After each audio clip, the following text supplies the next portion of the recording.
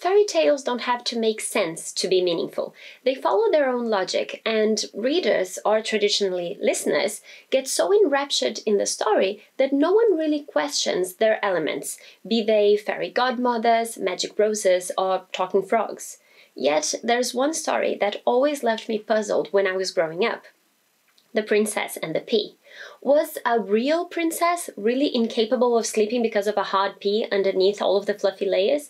What did that tell people about wealth, femininity, and being a true princess, instead of a commoner, of an ambitious commoner, not to say a potential con artist? What made her deserving of marrying the prince?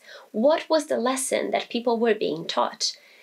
These are all valid questions that folklorists, historians, and literary scholars have written about. But for me, the main one has always been where the idea of piling mattress on top of mattress came from. Did no one find that sleeping arrangement weird? So let's swap Copenhagen for London. Let me take you back to a couple of centuries before the story, before Andersen wrote his tale, and tell you about early modern beds, from their practical aspects to their symbolic meanings.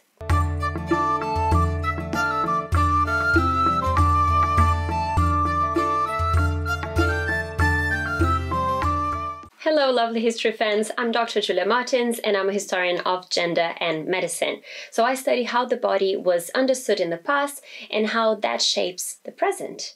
If that's something that you're interested in, make sure to subscribe to this channel and support my work. So for now, let's dive into the world of early modern beds. Hans Christian Andersen first heard the tale of the Princess and the Pea as a child. It was probably a Swedish folk tale, which he later wrote down and published in 1835. The story sets out with an anxious prince who needs to marry. But alongside his mother, the queen, who's also very anxious, the prince worries about the many young women who could pretend to be of noble blood in the hope of marrying him. He needs to make sure he finds a real princess. So one stormy night, they find a woman by the castle gate, soaked by the rain. She tells them she is a princess and asks for shelter in the castle. The suspicious mother decides to test her refinement and her delicacy by placing a hard pea underneath a pile of 20 fluffy mattresses. In the morning, the girl tells the queen and the prince how she couldn't sleep, since there was something hard underneath the mattresses, which injured her body. This persuades both mother and son of her royal blood.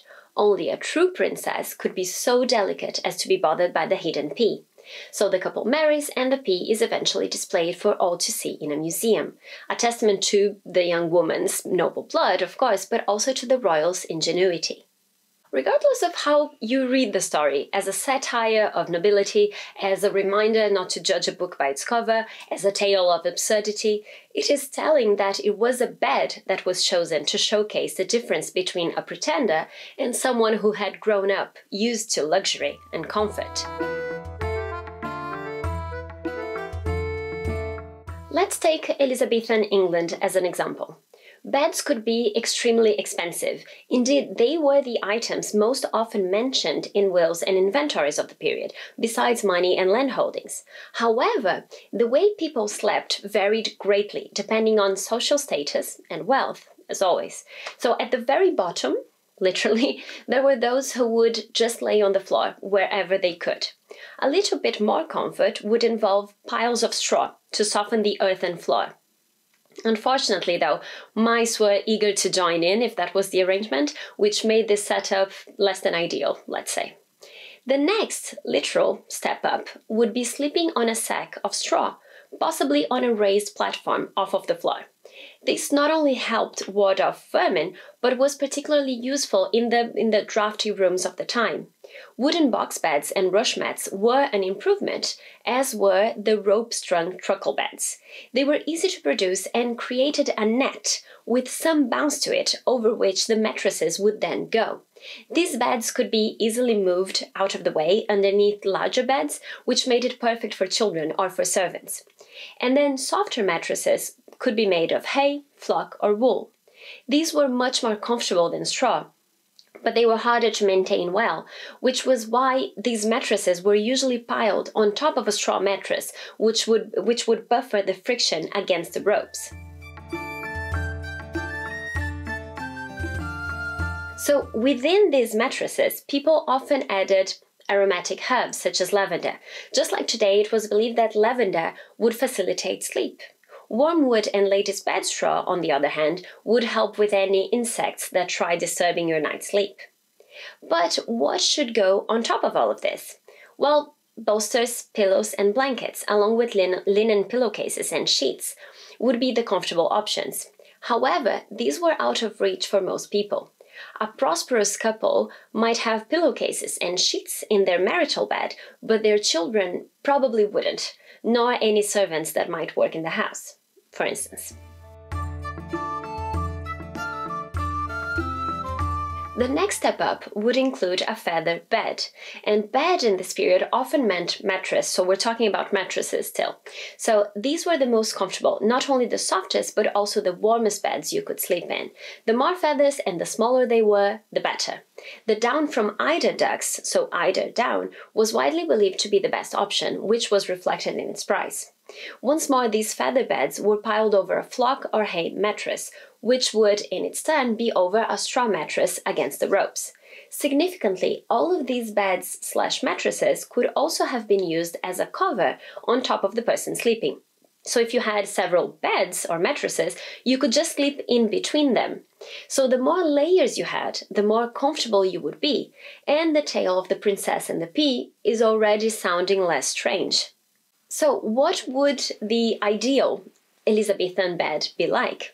Well, the pile of mattresses, so rush mat, straw sack with herbs, flock bed, and ideally 2 feather beds with the best one on top, would all go inside a wooden bed frame and over the tightly strung ropes, which is where some people believe that the expression sleep tight comes from, as it was important for the ropes to be pulled tight with a wooden peg for the bed to be comfortable and not sagging in the middle.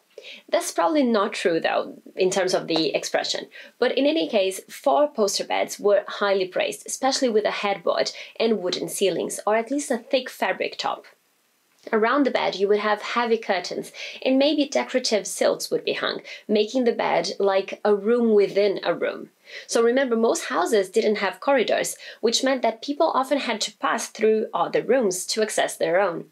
Curtains around the bed afforded a couple privacy, but they also made sleeping cozy and warm. On top of all the 5 layers of beds or mattresses, there would be sheets of linen, pillows, and bolsters of feathers, plus blankets and a coverlet, which could be lined with furs and embroidered with precious materials. Although very few people could sleep in a bed like this in the early 16th century, it could cost more than a small farm even. By the end of the century, that was much more likely, with a gradual increase in those who could afford it. Of course, for these beds to be truly luxurious, it was crucial to air the mattresses, to brush the wool curtains, and most importantly, to wash the linen. Early modern hygiene prioritized cleaning all the fabrics that would touch the body, as excrement such as sweat would leave the skin pores and get trapped in the fabric. And if you're interested in that subject, I have another video on Renaissance hygiene, which I will link down below. Anyway, washing the sheets helped to prevent the spread of bedbugs as well, which shouldn't be underestimated in this period. Still, as the century progressed, the sleeping standards of many people improved, especially for craftsmen, yeomen, and members of the lower gentry. Chimneys proliferated, as did glazed windows. Bedsteads became more common, as did woolen and feather beds, so much more comfortable.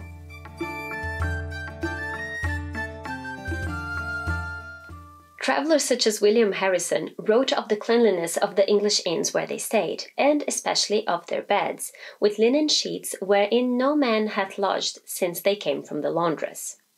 With the increase in travel at the time, some inns even used their beds as a way to attract visitors.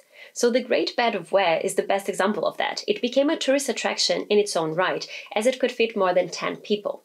Travelers could find it in the Hertfordshire town called Ware, where people would stop on their way from London to Cambridge.